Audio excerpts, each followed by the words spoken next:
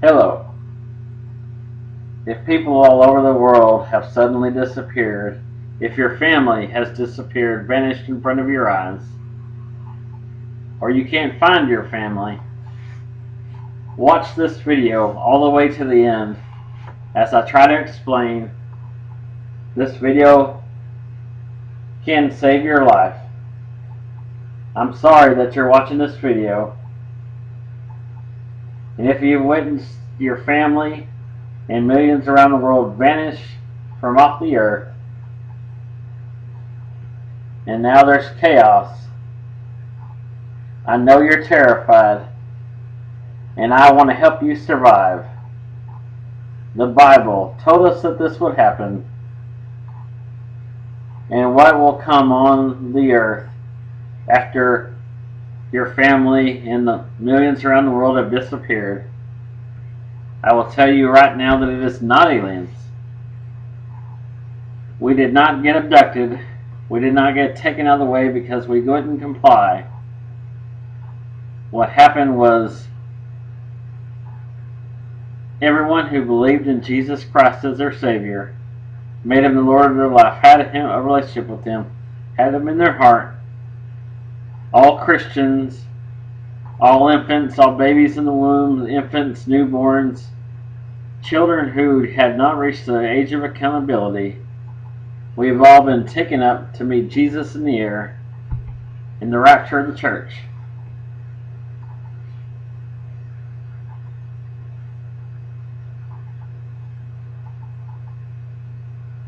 We have not died. In fact, we skipped over death, and we have gone to heaven, and we're safely at home. You may want to grieve us, you may not be able to find us, but know that we are safe, and you can be in heaven with us. And Jesus Christ is a key to unlock an eternity with God, to be with us forever. John chapter 14, verses 1 through 4 tells us, "Let not your heart be troubled. Ye believe in God, believe also in me. For in my Father's house are many mansions. If it were not so, I would have told you. I go to prepare a place for you. And if I go to prepare a place for you, I will come again and receive you unto myself, that where I am, there ye may be also. And whither I go, you know, and the way you know." It's also explained in 1 Corinthians chapter 15, verses 51 and 52. "Behold, I show you a mystery. We shall not all sleep, but we shall be changed. In the moment, in the twinkling of an eye, at the last trump. For the trumpet shall sound, and the dead in Christ shall rise incorruptible, and we shall be changed." And also in Thessalonians, 1 Thessalonians chapter 4, we're going 14 through 17. "For if we believe that Jesus died and rose again, even so them which sleep in Jesus will God bring with Him." And sleep with Jesus means the believers who have died previously, your grandmas, your grandpas, your moms and dads, whoever had believed in Jesus and had died previously to your family disappearing and all the millions around the world disappearing. Let's continue on. "For this we say unto you by the word of the Lord, that we which are alive and remain unto the coming of the Lord shall not prevent them which are asleep. For the Lord Himself shall descend from heaven with a shout, with the voice of the archangel, with the trumpet of God, and the dead in Christ shall rise first. Then we which are alive and remain shall be caught up together with them in the clouds to meet the Lord in the air, and so shall we ever be with the Lord."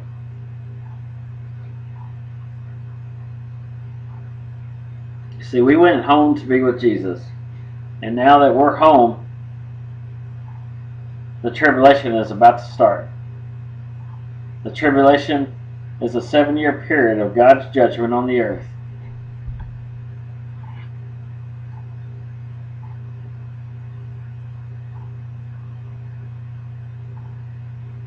Here is what the Bible tells us is coming in the next 7 years. You see everyone here, we're all gone.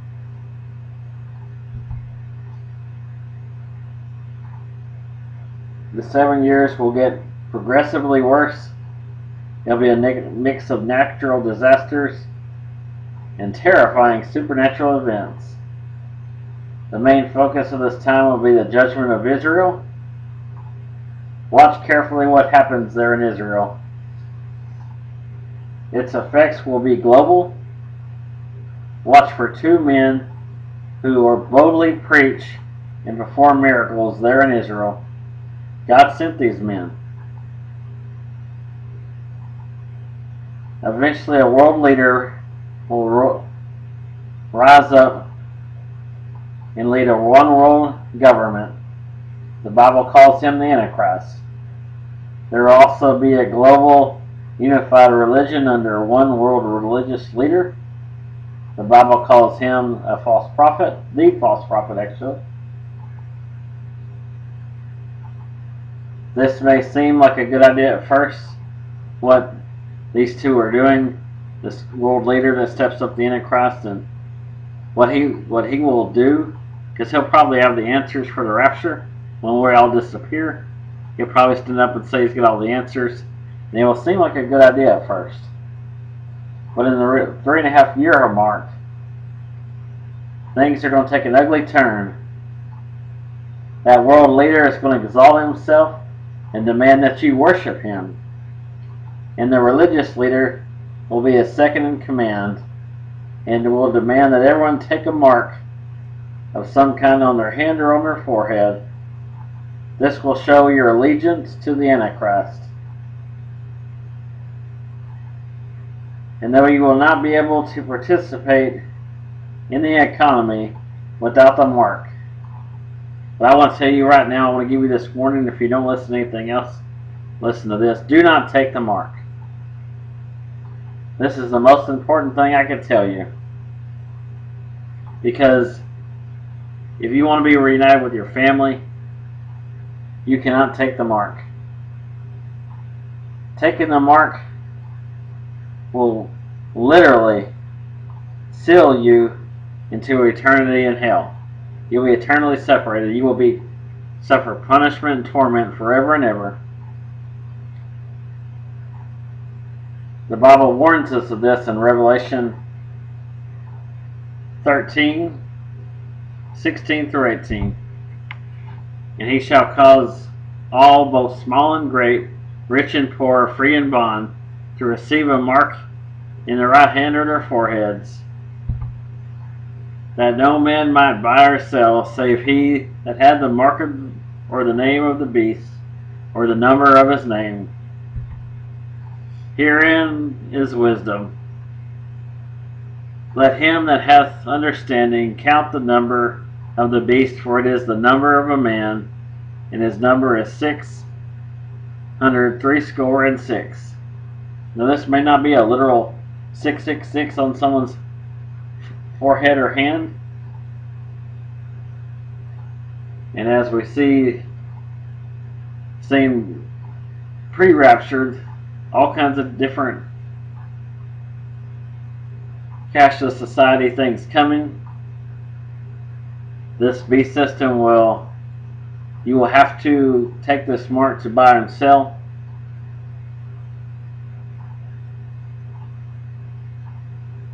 And what this really looks like, I don't know. But the Bible makes it clear what the consequences are for taking the mark. We see that in Revelation 14, 9 through 12. And the third angel followed them, saying with a loud voice, If any man worship the beast, his image, and receive his mark in his forehead or in his hand, the same shall drink of the cup of the wine of the wrath of God, which is poured out without mixture into the cup of his indignation, and he shall be tormented with fire and brimstone in the presence of the holy angels and in the presence of the Lamb. And the smoke of their torment ascended up forever and ever, and they have no rest day or night, who worship the beast and his image, and whosoever receiveth the mark of his name. Herein is the patience of the saints. Here are they that keepeth the commandments of God in the faith of Jesus. So make no mistake about it. This decision not to take the mark will cost you your life. Revelation 20 verse 4 says, And I saw thrones, they that sat upon them, and judgment was given unto them. And I saw the souls of them that were beheaded for the witness of Jesus, and for the word of God, which had not worshipped the beast, neither his image, neither had received his mark upon their foreheads, in their hands,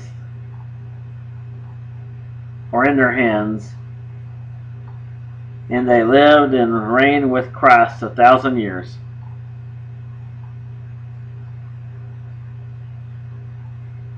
So see, you will die for Jesus if you refuse the mark.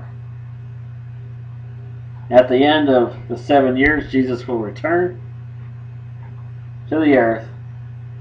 He will overthrow Satan and the leader of the world, the Antichrist, and he will establish his earthly kingdom on earth. And if you do not take the mark and you die for Jesus, you'll be rewarded with being part of this kingdom forever. You know, it's time to rethink your belief system.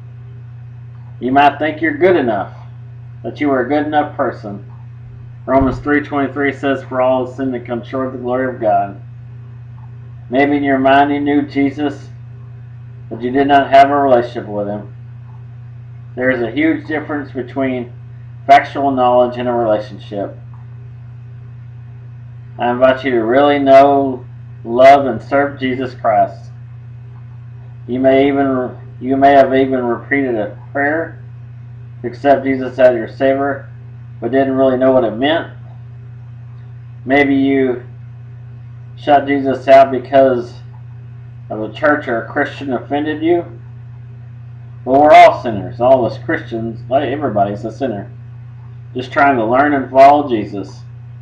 So don't miss heaven because someone offended you.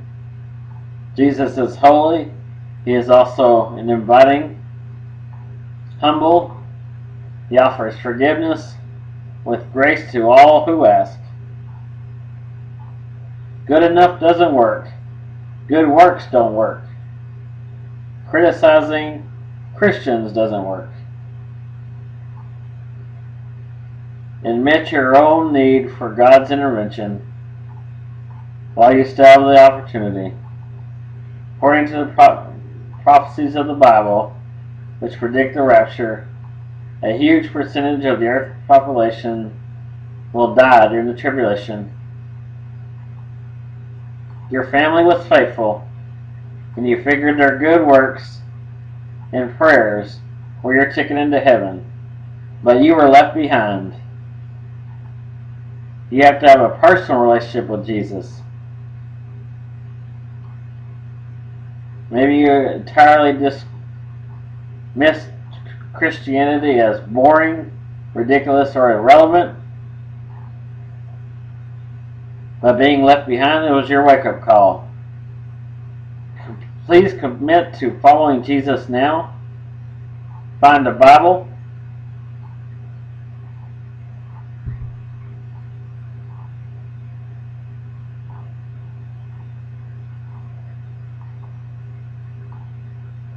You need to repent and believe in Jesus. Doing so can save your life. The Bible says that we are all saved through faith. It's a gift of God out of the riches of His mercy and grace.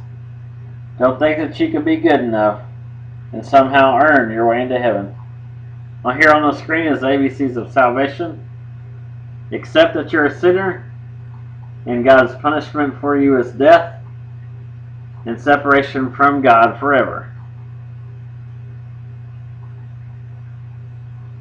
You got to understand that no one deserves to be saved by what they do, but the Bible tells us the sinful nature is of everyone.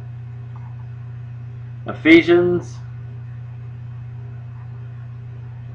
2:8-9 says, "For by grace you are saved through faith, that is not of yourselves, it is the gift of God, not of works, lest any man should boast." You see, we can't earn it. Romans 3:10 says, "As is written, there's none righteous, no, not a one." Romans 3:23 says, "For all have sinned and come short of the glory of God."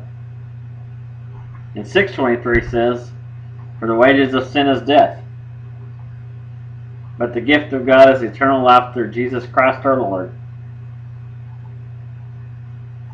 B, as we see here, believe that Jesus paid God's price for your sins when He died on the cross. Believe that Jesus' death and resurrection is the only thing that saves you. Place your faith in what Jesus did for the forgiveness of your sins. The price Jesus paid on the cross. His death on the cross was the good news, the gospel. Jesus paid the penalty that your death deserved. You know, you deserve death because of the penalty of sin, but Jesus paid that. We see this in Romans 5:8. "But God commended His love towards us, that while we were yet sinners, Christ died for us." You see, as I said, we all sinned. But before we even turned to Jesus, before we even before we were even born, Jesus died for us.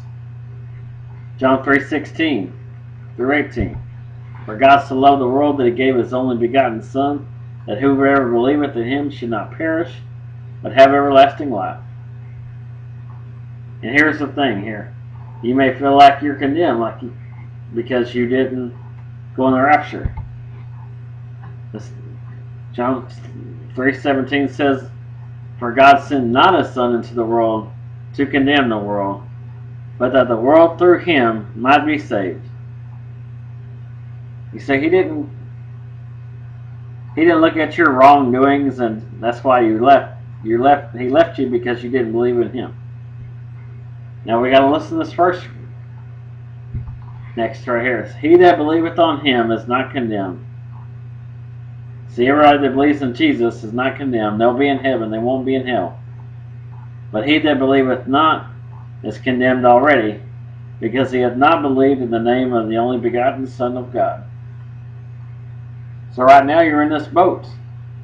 You didn't believe in the name of the Son of God, so you're left behind. But turn to Jesus, before it's too late. That's why we're giving you the ABCs of salvation.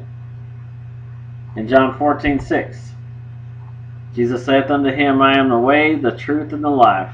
No man comes to the Father but by me."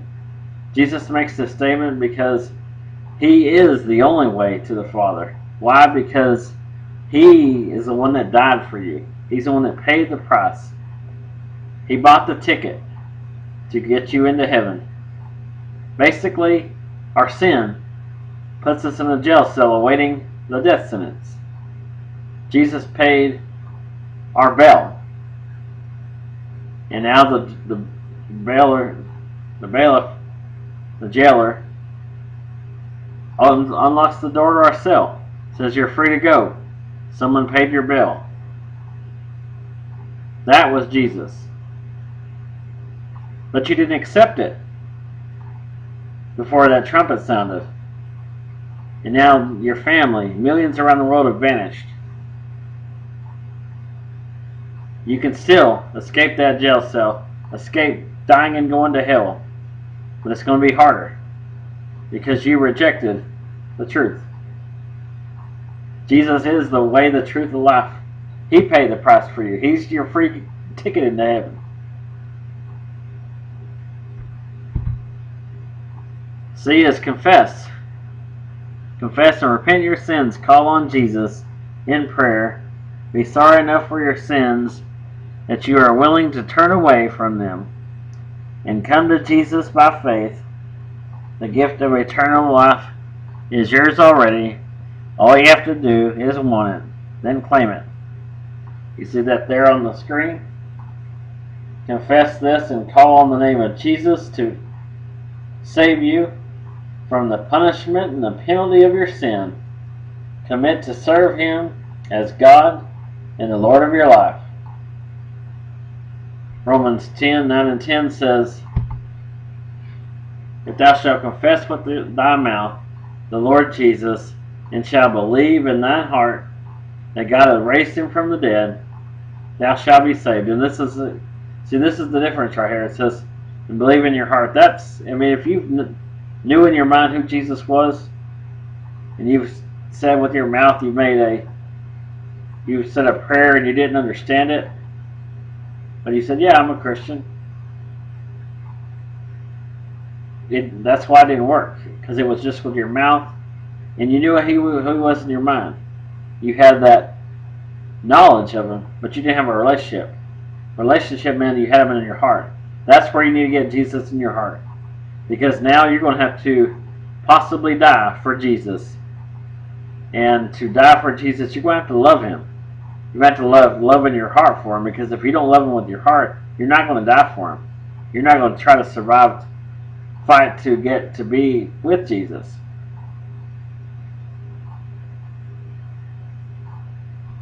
So believe with your heart that God hath raised Him from the dead, and thou shalt be saved.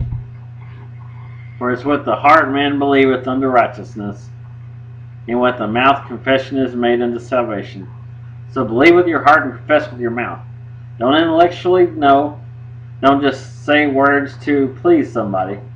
And right now, you're not pleasing the church or anything, because the true believers are gone. So you're not trying to flatter them. Now it's a wake-up call to you. You could have went the easy way, now it's the hard way. But it's still possible.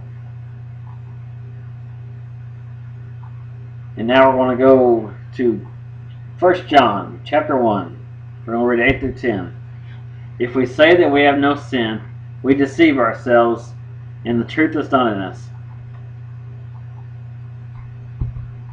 If we confess our sins, He is faithful and just to forgive us our sins and to cleanse us from all unrighteousness. If we say that we have not sinned, we make Him a liar, and His word is not in us.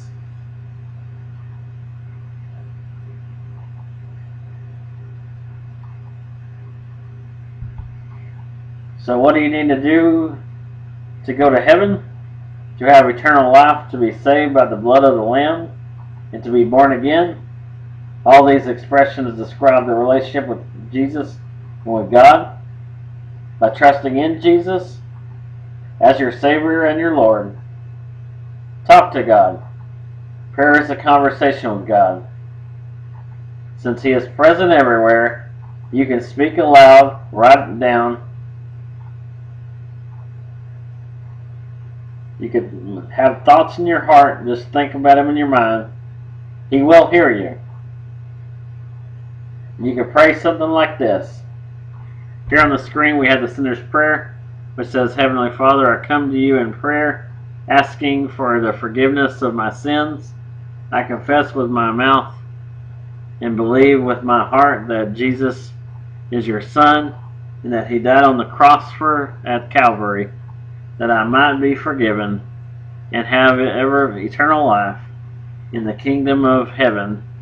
Father, I believe that Jesus rose from the dead, and I ask you right now to come into my life and to be a personal Lord and Savior. I repent of my sins, and I will worship you all the days of my life. Because your word is the truth, I confess with my mouth that I am born again and cleansed by the blood of Jesus. In Jesus' name, amen. This is the sinner's prayer. You don't have to read this verbatim. just a simple prayer, just acknowledging that you're a sinner, and you believe in that, like we showed you the ABCs of salvation. Admit you're a sinner, believe in your heart that Jesus is Lord and that God raised him from the dead. Call on him, confess with your mouth that Jesus is Lord. Here's another sample prayer you can pray. Dear God, I am a sinner. I need your forgiveness because it separates me from you. Thank you for loving me so much that you sent your Son, Jesus Christ, to pay the penalty for my sins. I know I can never be good enough to earn salvation because it is a gift from you. I believe Jesus Christ lived a sinless life, and he was crucified, died, and was buried. After 3 days, you raised him from the dead again. I am sorry, and I repent and turn away from my sins. I invite you, Jesus, to come into my life as my Savior. I accept your free gift of salvation. I place my trust in you only. Thank you, Jesus. From this moment of my life is yours. Amen. So just something like that, just some type of prayer. Don't have to be the prayer I just said or the sinner's prayer on the screen. Just some prayer from your heart. Then what's next? You're caught up in a war of souls between God and Satan. And it's clear that God is going to win. But there will be many casualties. Many will die. If you can find the Bible, read it. By reading the Bible, you can know what is coming. I suggest Revelations from chapter 8 on to the rest of the book, from chapter 8 to chapter 22. It describes what's coming up next in the world that you're living in now. It's written sometimes in metaphors, but it lays out in detail what is coming. So embrace hope. Jesus is coming as the King of Kings and Lord of Lords. So read the Bible. Connect with God and with other followers of Jesus, because Jesus is coming. Read the Bible when you can. Since you refused the mark and you gave your life to Jesus, I will tell you now that this will be a very hard time for you. You will die for your faith. Revive your thinking and lifestyle. Revise it. You may endure the full 7 years, but to do so you will need to become a spiritual and physical soldier, alert, observant, disciplined, obedient to God, strong and able to endure hardship. I suggest that you move into survival mode. Forget luxuries, identify the essentials that are needed. Food and means to cook it, water, clothing for seasonal weather, good shoes and shelter. In your thinking, go past camping to disaster. Hard times are coming. I expect that your survival will depend on your ability to function outside the system, because the enemy is in power now. So get smart, get offline, be careful who you trust. Please know that you're being prayed for, and if you believe and have accepted Jesus, then soon you will see your family again, and you will meet Jesus in heaven. We love you. God bless you. We'll see you soon in heaven. So please, listen to my plea. You may die, but if you want to be reunited with your family, if you want to be in peace, if you want to live eternity in peace, we're all going to live forever, one way or another. If you want to live in peace, then make this decision to come to Jesus, to trust in Jesus and His finished work, Come join your family. And when you do, you will be with us forever. You will be in peace. If you deny it, then you will spend eternity in hell, where you will be tortured and tormented forever. Now, I don't want that for you. Jesus doesn't want that for you. And if you're listening to this video and you've gotten to this point, you miss your family, you want to know what's happened to them, you want to be with them again, so trust in Jesus. If you find the Bible, read it. Read the Gospels, Matthew, Mark, Luke, and John, so you can know who Jesus is. Read Revelation so you'll see what's coming ahead for you. You may have to flee to wilderness and survive.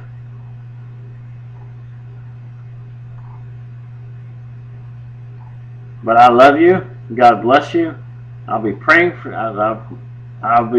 you before the rapture happens, and I'll be praying for you in heaven. And I hope to see you soon.